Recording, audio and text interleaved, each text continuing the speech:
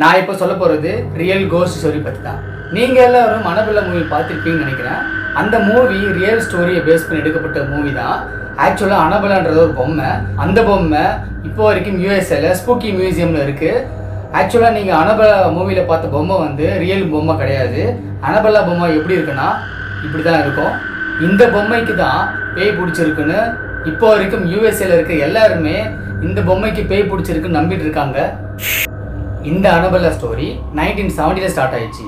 Donna Angie இந்த ரெண்டு பொண்ணும் வீட்டிலேருந்து வெளியே வந்து நர்சிங் கோர்ஸ் படிக்கிறதுக்காக ஒரு அப்பார்ட்மெண்ட்டில் வாடகைக்கு தங்கிட்டு இருக்காங்க. அப்போது டோனான்ற பொண்ணுக்கு ஒரு பர்த்டே வருது. அந்த பர்த்டே டைமில் அவங்க அம்மா டோனான்ற பொண்ணுக்கு ஒரு பர்த்டே கிஃப்டாக ஒரு பொம்மையை கொடுக்குறாங்க. ஆக்சுவலாக அந்த பொம்மை தான் Annabelle. ஆனால் அந்த பொம்மைக்கு Annabelleன்னு பேரே கிடையாது. ஸ்டார்டிங்கில் நார்மலாக ஒரு பொம்மை. அந்த பொம்மையை வாங்கிட்டு டோனா ரூமுக்குள்ளே வரா. ரூமுக்குள்ளே வந்துட்டு எப்பயும் போல் ஆஸ் யூஷுவல் படிக்கிறாங்க, எல்லாம் பண்ணுறாங்க. இந்த டோனாவோட ஃப்ரெண்டு ஆன்ஜிக்கு கொஞ்ச நாளுக்கு அப்புறம் எதுவும் வியர்டாக ஃபீல் ஆகுது. யாரோ இந்த ரூமுக்குள்ளே இருக்கிற மாதிரி, நம்ம ரெண்டு பேர் தவிர வேற யாரும் இருக்கிற மாதிரி ஃபீல் ஆகுதுன்னு சொல்லிட்டு ஃபஸ்ட்டு டோனா கிட்ட போய் சொல்கிறா. ஆனால் டோனாக்கு அந்த மாதிரி எந்த ஃபீலும் கிடையாது. கொஞ்ச நாள் போக போக இவளுக்கு அந்த பொம்மை மேலே டவுட் வர ஆரம்பிக்குது. அந்த பொம்மை தான் ஏதோ ஒன்று பண்ணுதுன்னு சொல்லிட்டு இவன் நம்ப ஆரம்பிக்கிறான். ஒரு வாட்டி என்ன பண்ணுறான், டோனா கிட்ட அந்த பொம்மை வாங்கிட்டு வந்து ஒரு பொசிஷனில் வச்சுட்டு போகிறா. அதாவது ரைட் சைடில் தலையை திருப்பி வச்சுட்டு போகிறா. கொஞ்ச நேரம் கழிச்சு திருப்பி வந்து பார்க்கும்போது அந்த பொம்மையோட தலை லெஃப்ட் சைடு இருக்கும்.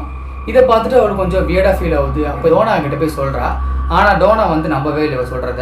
இவன் ஏதோ வளரன்னு சொல்லிட்டு அவளை கண்டுக்கவே இல்லை. அவகிட்ட இந்த பொம்மையை வாங்கிட்டு திருப்பி ரூமுக்குள்ளே போயிடுறா. இப்படியே கொஞ்ச நாள் போக போக இந்த ஆன்ஜின்ற பொண்ணுக்கு பயம் அதிகமாகிட்டே இருக்கு. இந்த மாதிரி டிஃப்ரெண்ட்டாக ஃபீல் ஆக இன்னொரு நாள் என்ன பண்ணுறான்னா, அந்த பொம்மையை எடுத்துன்னு போயிட்டு பெட் மேலே வச்சுட்டு வெளியே போயிட்டு வந்து பார்க்கும்போது அந்த பொம்மை சோஃபாவில் இருக்குது. ஸோ எப்படி இந்த பொம்மை இங்கே வந்துச்சுன்னு சொல்லிட்டு அவள் யோசிக்க ஆரம்பிக்கிறா. அப்போ அவள் கன்ஃபார்ம் பண்ணுறான், இந்த பொம்மைக்குள்ளே ஏதோ ஒன்று இருக்குது, அதுதான் இதெல்லாம் பண்ண வைக்குதுன்னு சொல்லிட்டு நம்பி போயிட்டு டோனா கிட்ட சொல்கிறா. டோனா ஆஸ் யூஷுவல் நம்பவே இல்லை அவள் சொல்கிறத. ஆனால் இந்த ஆன்ஜின்ற பொண்ணுக்கு நடக்கிறதெல்லாம் உண்மையாக ஃபீல் ஆகுதுனால இவளோட பாய் ஃப்ரெண்டு லூயின்ற பையன்கிட்ட போயிட்டு இந்த விஷயத்தெல்லாம் எடுத்து சொல்கிறா. ஃபஸ்ட்டு இவன் நம்பவே இல்லை. சரி ஓகே, இருந்தாலும் கேர்ள் ஃப்ரெண்ட் சொல்லிட்டா செக் பண்ணலான்னு சொல்லிட்டு இவளும் அவளை மாதிரியே போய் செக் பண்ணி பார்க்குறான். அந்த பொம்மையை ஒரு பொசிஷனில் வைக்கிறாங்க. திரும்பி வந்து பார்க்கும்போது கொஞ்ச நேரம் கழிச்சு அந்த பொம்மை வேறு பொசிஷனில் இருக்குது. ஸோ இந்த லூயும் நம்புறான் இந்த பொம்மைக்குள்ளே ஏதோ ஒன்று இருக்குன்னு சொல்லிட்டு. இந்த ஆன்ஜியும் லூயும் டோனா கிட்ட போயிட்டு இந்த பொம்மைக்குள்ளே ஏதோ ஒன்று இருக்குது, நீ நம்பாமல் இருக்காதா அப்படின்னு சொன்னோடனே இந்த டோனான்ற பொண்ணு ரொம்ப மாடர்னான பொண்ணு, பேய் மேல் நம்பிக்கை இருக்கவே இருக்காது அந்த பொண்ணுக்கு. அவங்க சொல்கிறத காது கொடுத்து கேட்கவே இல்லை. இவன் நம்பாததுக்கு இன்னொரு ரீசன், இந்த பொம்மை வந்து அவங்க அம்மா கொடுத்த பொம்மை. அந்த பொம்மையை இவ விட்டு தரத்துக்கு ஐடியாவே இல்லை இவளுக்கு. ஸோ இவ யார் சொன்னதை நம்பவே மாட்டா. இப்படியே கொஞ்ச நாள் போயிட்டே இருக்கும்போது டோனா ஒரு நாள் வீட்டுக்கு வரும்போது ஒரு சின்ன பேப்பரில் ஹெல்ப் மீன்னு சொல்லிட்டு ஒரு லெட்டர் எழுதியிருக்கு. அந்த பேப்பர் பார்த்தீங்கன்னா பேர்ச்மெண்ட் பேப்பர். அந்த பேப்பர் வந்து யாருமே அந்த ரூமில் யூஸ் பண்ணுறதே இல்லை. ஆன்ஜியும் யூஸ் பண்ண மாட்டா, இவனும் யூஸ் பண்ண மாட்டா. அப்போது இந்த பேப்பர் எங்கேருந்து வந்துச்சு சொல்லிட்டு ஃபஸ்ட்டு அவளுக்கு டவுட் வர ஆரம்பிச்சிது. மேபி ஏதோ ஒரு காற்றுல பறந்து வந்திருக்கலாம் அப்படின்னு சொல்லிட்டு அவள் ஃபஸ்ட்டு டிசைட் பண்ணுறா. ஆனால் டெய்லி இந்த மாதிரி இந்த பேப்பரில் help me, help us, help Leo, இந்த மாதிரி நிறைய வேர்டு ஹெல்ப்னு சொல்லிட்டு வந்துட்டே இருக்குது. இவளுக்கு டவுட் வர ஆரம்பிக்குது அந்த பொம்மை மேலே. ஒரு நாள் என்ன பண்ணுறா, பொம்மையை சோஃபாவில் வச்சுட்டு அவள் காலேஜுக்கு போயிட்டு திருப்பி ரிட்டன் நைட்டு வீட்டுக்கு வரான். வீட்டுக்கு வரும்போது அந்த பொம்மை சோஃபாவில் இல்லாமல் அவளோட பெட்டில் படுத்துட்டு இருக்கு. அவள் பெட்டில் படுத்துட்டு இருக்க பார்த்து ஷாக் ஆகிறா. ஷாக் ஆகிட்டு பொம்மை கிட்ட போயிட்டு பார்க்கும்போது பொம்மையோட ஃபேஸில் ரத்தம் வருது. ரத்தமாக ரெட் கலரில் ஒன்று வழியுது. அதை பார்த்துட்டு அவள் ஷாக் ஆகிறா. சரி ஏதோ ஒரு சாயம் ஊற்றிருக்குன்னு ஃபஸ்ட்டு நம்பி அதை துடைக்கிறா. ஆனால் அந்த துடைச்சாலும் அந்த பிளட்டு நிற்காமல் திருப்பி வர ஆரம்பிக்குது. அப்போ இவன் நம்புறா, அந்த பொம்மைக்குள்ளேருந்து அந்த ரத்தம் வந்துட்டுருக்கு, அந்த பொம்மைக்குள்ளே ஏதோ ஒரு ஆவி இருக்குது, அந்த ஆவி தான் இதெல்லாம் பண்ணிகிட்ருக்கு அப்படின்னு முழுசாக நம்பினா. அதுக்கப்புறம் அவள் லியோவையும் ஆன்ஜியும் ஃபோன் பண்ணி கூப்பிட்றா. ரெண்டு பேரும் வராங்க. வந்துட்டு இந்த பொம்மைக்குள்ளே இருக்கிற ஆவிக்கிட்ட நம்ம பேசணும், மீடியமை கூப்பிடுங்க அப்படின்னு சொல்கிறா. மீடியம்னு யாருன்னா, இந்த ஆவிக்கும் மனுஷங்களுக்கும் நடுவில் ஒரு மீடியமாக இருப்பாங்க. அவங்க என்ன பண்ணுவாங்கன்னா, இந்த ஆவிக்கிட்ட இருந்து இன்ஃபர்மேஷன்லாம் கலெக்ட் பண்ணி இந்த ஆவி இதுக்காக தான் வந்திருக்குன்னு சொல்லிட்டு மனுஷங்கக்கிட்ட சொல்லுவாங்க. அதுதான் அவங்க தான் மீடியம். இந்த மீடியமை எல்லாம் 3 பேர் சேர்ந்து கூப்பிட்றாங்க. ஒருத்தவன் வரான். வீட்டுக்கு வந்துட்டு இந்த மாதிரி அந்த பொம்மை கிட்ட பேசுகிறான். அந்த பொம்மை கிட்ட பேசும்போது எல்லாத்தையும் தெரிஞ்சுக்கிறான். அதை அவங்கக்கிட்ட கன்வே பண்ணுறான். அது என்ன விஷயம்னா, இந்த அப்பார்ட்மெண்ட் இருக்கிறதுக்கு முன்னாடி ஒரு வீடு இருந்துச்சா. அந்த வீட்டில் Annabelleன்னு ஒரு பொண்ணு இருந்தா. அந்த பொண்ணுக்கு 7 வயசு ஆகுது. 7 வயசாக இருக்கும்போது அவள் இறந்துட்டா. அந்த 7 வயசு பொண்ணோட ஆவி தான் இந்த பொம்மைக்குள்ளே இருக்குது. உங்கள் 2 பேரையும் பார்த்து அவளுக்கு ரொம்ப பிடிச்சி போச்சு. அவள் வந்து சேஃபாக இருக்கிறதுக்கு ஒரு பிளேஸை தேடினா. அப்போ நீங்கள் 2 பேரும் ரொம்ப நல்ல பொண்ணாக இருக்கிறதுனால நீங்கள் எந்த தப்பு பண்ணல. மேபி இப்போ நீங்கள் நர்ஸாக இருக்கிறதுனால நிறைய பேர் ஹெல்ப் பண்ணுறீங்க, அதனால நீங்கள் எந்த தப்பும் பண்ண மாட்டீங்க, எந்த ப்ராப்ளம் பண்ண மாட்டீங்க. அதனால தான் இப்போது அந்த ஆவி இந்த பொம்மைக்குள்ளே போயிட்டு உங்கள் வீட்டில் இருக்கிறா. இதனால் உங்களுக்கு எந்த ப்ராப்ளமும் கிடையாது, இது நல்ல ஆவி தான், நீங்கள் முடிஞ்சால் இந்த ஆவியை வச்சுக்கோங்க அப்படின்னு சொல்கிறா.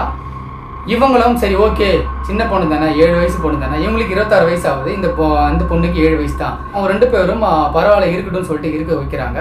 இந்த விஷயம் ஆன்ஜியோட பாய் ஃப்ரெண்டான லியோவுக்கு பிடிக்கவே பிடிக்கல. ஏன்னா இந்த 2 பொண்ணுங்களும் தனியாக இருக்குதுங்க ரூமில். இன்கேஸ் ஏதாவது ஒரு ப்ராப்ளம் ஆகிடுச்சுன்னா யார் வந்து இந்த பொண்ணுங்களை காப்பாற்றுவா? இந்த பொம்மையால் என் கேர்ள் ஃப்ரெண்டுக்கு ஏதாவது ஆகிடுச்சுன்னா நான் என்ன பண்ணுவேன் அப்படின்னு சொல்லிட்டு அவன் யோசிக்க ஆரம்பிக்கிறான். இந்த லியோ நைட்டு தூங்கிட்டு இருக்கும்போது இந்த அனபெல்லா பொம்மை பொறுமையாக அவன் காலுக்கிட்ட வருது.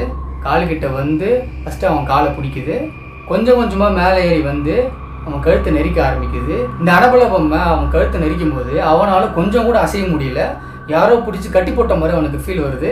அவனால் கொஞ்சம் கூட அசைய முடியாததுனால அந்த அனபெல்லா பொம்மை கழுத்து நெரிக்கும் போது அவனால் எதுவுமே பண்ண முடியலை.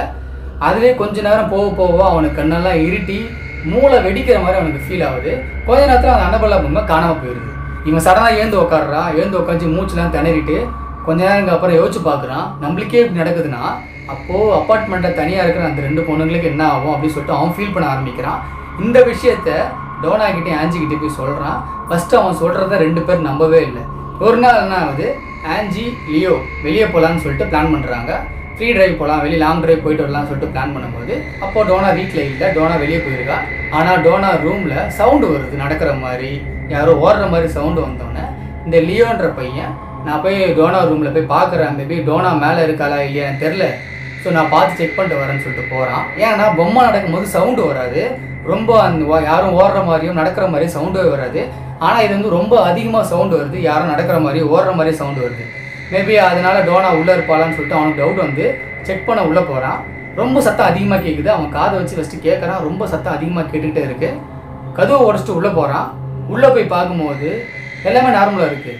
அந்த அனபெல்லான்ற பொம்மை ஒரு மூலையில் ஒரு வாரத்தில் உக்காந்துட்ருக்கு. அது கிட்ட போகிறான். கிட்ட போயிட்டு அது மூஞ்சை பார்க்குறான். அந்த மூஞ்சி வந்து நார்மலாக தான் இருக்குது. ஆனால் அவனுக்கு பின்னாடி அவன் கழுத்தில் ஏதோ ஒன்று ஹீட்டாக இருக்கிற மாதிரி ஃபீல் பண்ணுறான். யாரோ அவன் கழுத்தில் உட்காந்துட்டு இருக்க மாதிரியும் யாரோ அவன் பின்னாடி நிற்கிற மாதிரியும் ஒரு மாதிரி ஹாட்டாக அவனுக்கு ஃபீல் ஆகுது.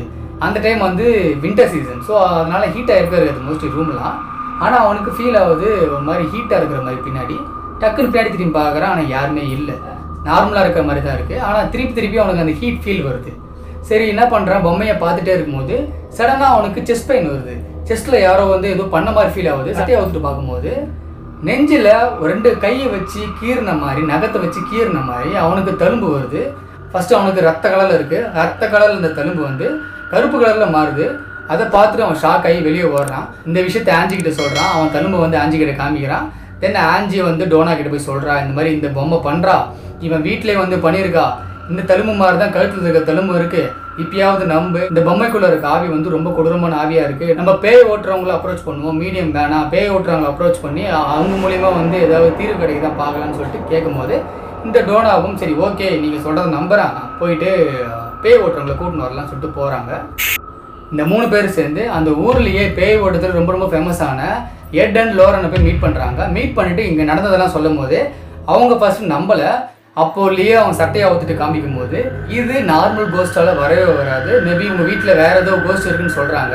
இவங்க 3 பேரும் அந்த எட் அண்ட் லோரனை கையோடு கூட்டின்னு வராங்க. அவங்க உள்ளே என்ட்ரு ஆனால் கொஞ்ச நேரத்துலேயே சொல்லிட்டாங்க, இந்த பொம்மைக்குள்ளே இருக்கிறது நார்மல் கோஸ்ட்டு கிடையாது, அதுக்கும் மேலே ரொம்ப ரொம்ப பவர்ஃபுல்லாக இருக்கிற ஒரு ஸ்பிரிட்டு தான், ஹியூமன் ஸ்பிரிட்டு தான் இவ்வளோ இருக்குது, இதை நார்மலாக வந்து விரட்டவே முடியாது.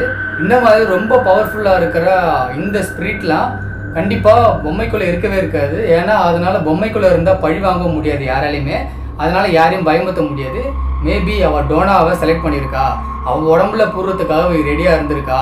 இன்னும் கொஞ்ச நாள் போயிருந்ததுன்னா கன்ஃபார்ம் இவன் டோனா உடம்புல பூந்துருப்பான். இந்த பொம்மையை விட்டு இவன் உடம்புல பூந்துட்டு இவன் உடம்பு விட்டு வெளியே வரமாட்டா, லாஸ்ட் வரைக்கும் இவன் உடம்புல இருந்துருவா. அந்த அளவுக்கு ரொம்ப ரொம்ப பவர்ஃபுல்லான ஸ்பிரிட் அப்படின்னு சொன்ன உடனே இவங்க 3 பேருக்கும் ஷாக் ஆகுது. இவங்க 3 பேர் என்ன பண்ணுறாங்களா, சரி ஓகே இது எப்படியாவது எடுத்துகிட்டு போயிருங்க, இது ஓட்டிடுங்க அப்படின்னு சொல்கிறாங்க. இதை ஓட்ட முடியாது, நான் வேணால் எடுத்துகிட்டு போயிடுறேன் அப்படின்னு சொல்லி இந்த பொம்மையை இந்த ரெட்டும் லோரனும் எடுத்துகிட்டு வீட்டுக்கு போயிட்டு இருக்காங்க. அவங்க வீடு வந்து ரொம்ப லாங்காக இருக்கிறதுனால காரில் ட்ராவல் பண்ணிட்டு இருக்காங்க. இந்தோட ஸ்பிரிட்டோட பவர் எப்படின்னா, அவங்க வண்டி ஓட்டிகிட்டு இருக்கும்போது அந்த வண்டியை இது கண்ட்ரோல் பண்ண ஆரம்பிச்சது. பிரேக் ஃபெயிலியர் ஆயிடுச்சு, வண்டியோட ஸ்டேரிங் வந்து அவங்களால கண்ட்ரோல் பண்ண முடியல. இவங்க 60 கிலோமீட்டர் ஸ்பீடில் போனால் அவங்க அது 100 கிலோமீட்டர் ஸ்பீடில் கொண்டு போகுது, பிரேக் ஃபெயிலியர் கொண்டு வருது. இப்படியே அனபெல்ல அவங்கள வண்டி ஓட்ட முடியாமல் ரொம்ப ரொம்ப டார்ச்சர் பண்ணுறா. இவங்கள சாவடிக்கிறதுக்காக இவ பிளான் பண்ணிட்டு இருக்கா. அப்போ தான் வந்து இவளை ஓட்டுறதுக்கு முடியாது யாராலையுமே. இவங்க என்ன பண்ணுறாங்கன்னா, இந்த அனபெல்லாவை ஒரு பேக்கில் போட்டு எடுத்துகிட்டு வந்துட்டாங்க. இந்த பேக் விட்டு அதனால் வெளியே வர முடியல. ஸோ இவங்களை ஆக்சிடென்ட் பண்ணிட்டா இவங்க செத்துருவாங்க, அதுக்கப்புறம் ஈஸியாக வெளியே வந்துடலாம் சொல்லிட்டு இந்த அனபெல்லா பிளான் பண்ணியிருக்கு. இந்த மாதிரி டார்ச்சர் பண்ணிட்டே இருக்கும்போது இந்த ஹெட் என்ன பண்ணுறாரு, ஹோலி வாட்டரை அது மேலே தெளிச்ச உடனே அதோட ஆட்டம் அடங்கிடுது. இந்த அனபெல்லா பொம்மையால் நவரவே முடியலன்னா அதுக்கப்புறம் இவ எந்த டார்ச்சரும் பண்ண மாட்டா, இவ அடங்கி போயிடும் அப்படின்னு பிளான் பண்ணி ஒரு பெரிய கண்ணாடி பாக்ஸில் இவளை போட்டு அடைச்சிட்டு அதில் கொஞ்சம் நிறைய மந்திரம்லாம் சொல்லி இதை க்ளோஸ் பண்ணி விட்டுட்டாங்க. இப்போ வரைக்கும் இந்த அனபெல்லா இந்த பாக்ஸ்குள்ளேயே தான் இருக்கிறா. இந்த பாக்ஸை யார் உடைக்கிறாங்களோ அப்போ இந்த ஸ்பிரிட்டை திருப்பி வெளியே வந்துடுவா. ஒருவர் அந்த பாக்ஸுக்குள்ளே இருக்கும்போது ரொம்ப சேஃபாக இருக்கிறதுனால யாரும் தொடக்கூடாதுன்னு சொல்லிட்டு அது மேலே எழுதிலாம் வச்சுருப்பாங்க அந்த பாக்ஸ் மேலே. இப்போ கூட நீங்கள் ஸ்பூக்கி மியூசியம் போனீங்கன்னா இந்த அனபெல்லா பொம்மையை பார்க்கலாம். பார்த்துட்டிங்கன்னா பயப்படுறதும் பயப்படாமல் இருக்கிறதும் உங்கள் இஷ்டம். ஆனால் அதை பார்த்தா ஃபஸ்ட்டு பயம் வராது. ஆனால் இதோட ஸ்டோரி கேட்கும்போது கண்டிப்பாக உங்களுக்கு பயம் வரும்.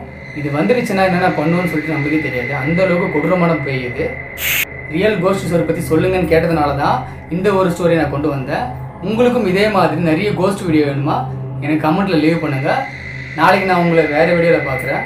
Until then signing off. நான் உங்கள் ஜீவா, பிளாக் கேப். பாய், டேக் கேர்.